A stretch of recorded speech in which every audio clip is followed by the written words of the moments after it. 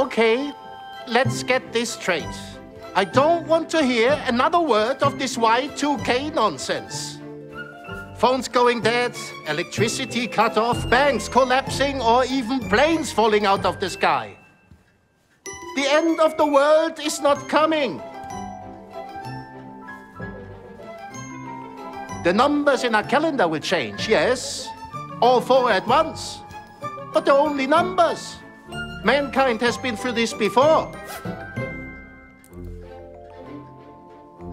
At 8 o'clock, a lot of very important people will dine at our tables. The mood in which they leave in the morning will impact the lives of millions of ordinary people.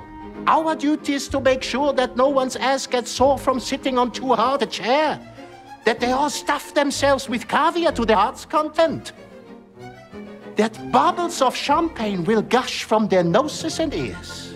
Is that clear? Trying to make a point, Tonino? No. I mean, yes. Couldn't agree more, boss. I expect nothing more from you all than our usual politeness, precision, and perfection. 5, 4, 3, 2, 1. 12 hours left. Let's get to work, everybody. Let's get to work.